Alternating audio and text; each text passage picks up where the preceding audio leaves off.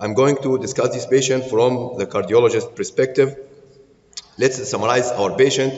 He has an established cardiovascular disease with newly diagnosed diabetes mellitus and multiple cardiovascular risk factors. He has also target organ damage in the form of left ventricular hypertrophy and some other risk factors such as overweight, family history, and lack of exercise. So the first step is to determine his risk, and he's actually at a very high risk, as mentioned by Dr. Maha, because he has established cardiovascular disease, target organ damage, and 3 or more major risk factors. So, based on that, we will discuss this patient in 3 aspects: the diabetes mellitus management, the control of risk factor, and management of coronary artery disease. First of all, we will go to the core of our session, which is the diabetes mellitus. This patient has this metabolic profile that corrected over 8 months to reach an acceptable hemoglobin A1C of 7.1%. So the question now, which drug to start with? Of course, the glycemic target is an appropriate target, and we all need our patient to have an hemoglobin A1C around 7%. However, to reach this target, we can use multiple drugs. Some of them are very good, such as metformin, with a good previous data. However, there is no large study that discussing the cardiovascular outcome in the metformin. Some of these drugs has a neutral cardiovascular outcome, such as DDB4, most actually of DDB4, and some of these drugs may be harmful to the cardiac patient, such as the DZDs, saxagliptin as a DDB4, and some generation of sulfonylurea. And recently, 2 classes were introduced into the diabetes market, which are GLP-1 receptor agonist and SGLT2 inhibitor, and we'll talk about them. We'll talk about the trial of these 2 classes of drug from this point of view, the 3-point MACE, which are the cardiovascular death, non-fatal myocardial infarction, and non-fatal stroke. So talking about GLP-1 receptor agonist,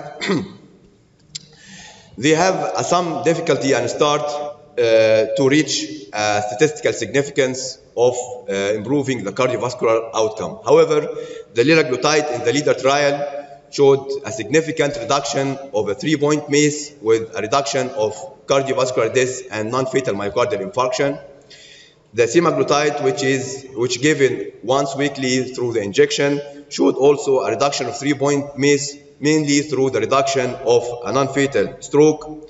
And the oral semaglutide also showed a reduction of 3-point MACE, mainly through the reduction of a non-fatal stroke, as well as the dulaglutide in the REWIND trial that showed a reduction of a 3-point MACE and non-fatal cerebrovascular stroke.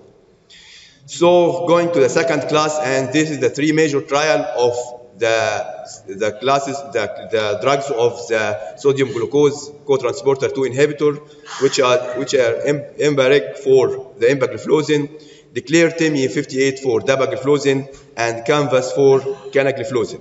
If you appreciate, the Embareg studied the patient with a established cardiovascular disease.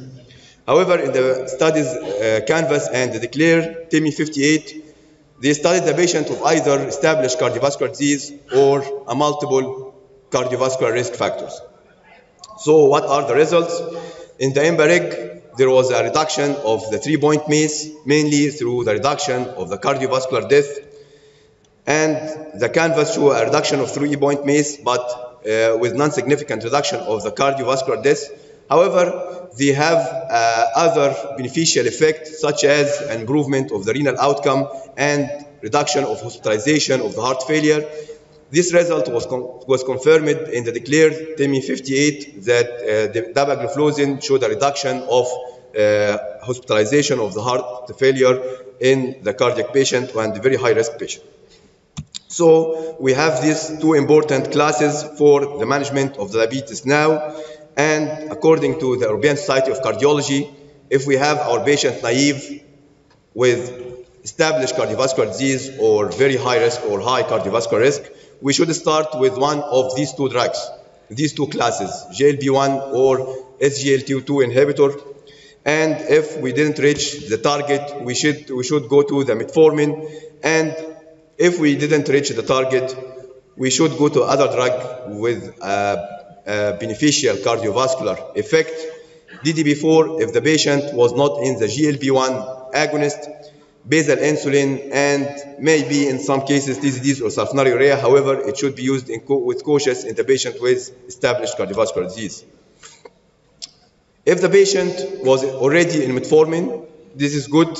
So we will add one of these two drugs if the patient, for the patient with established cardiovascular disease or is a very high risk. And if he is not achieving the goal, we should add any other drug. And this is the recommendation of the guideline. If the patient is established cardiovascular disease or a very high or high cardiovascular risk, we mentioned this before. And if the patient is a moderate risk, we can start with metformin. So if we look to the GLP-1, it have a beneficial effect regarding the reduction of arteriosclerotic event. Actually, they are beneficial in reduction of non-fatal MI and non-fatal stroke. And the sodium glucose cotransporter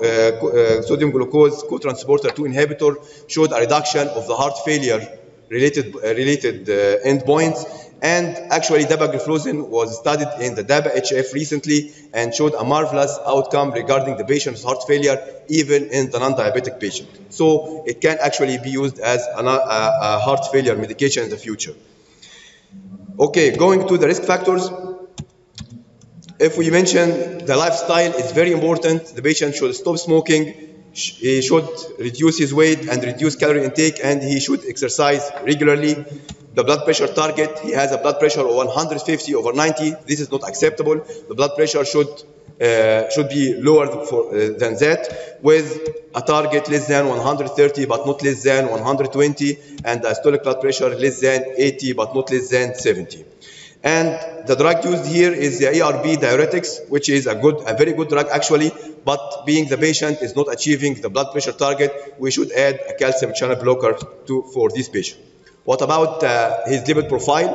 Actually, this patient has a very poor lipid profile and he is not achieving neither the LD target, non-HDL target, nor the triglyceride.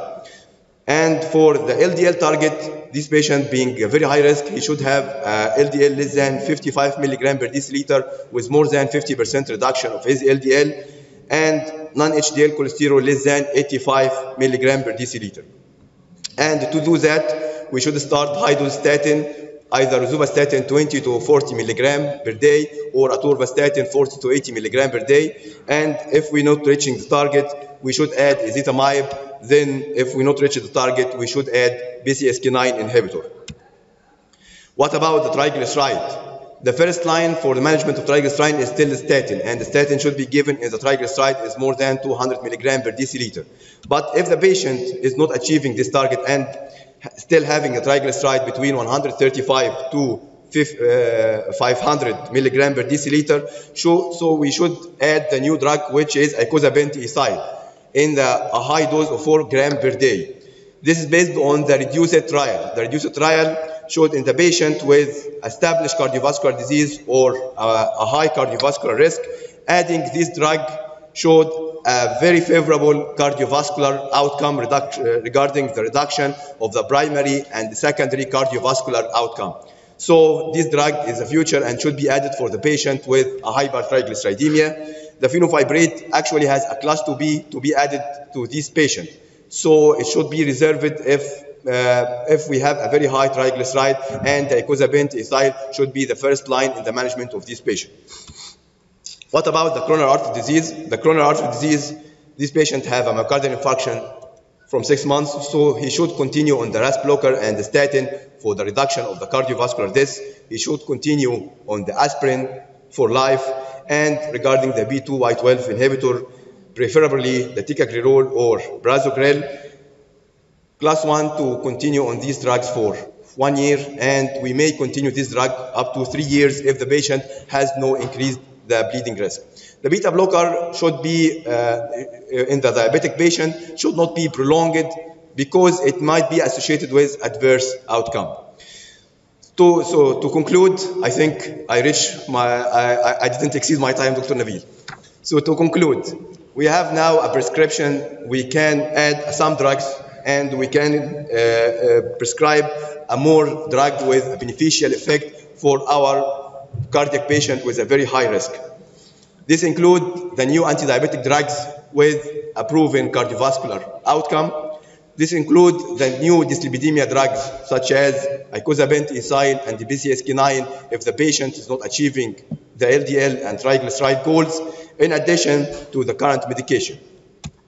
Of course, this will come on the expense of the cost, and the patient may suffer from the increased cost of the cost of this medication. However, I think we have an answer now if our patient start to ask, how can I improve my cardiovascular outcome and prevent a future cardiovascular event?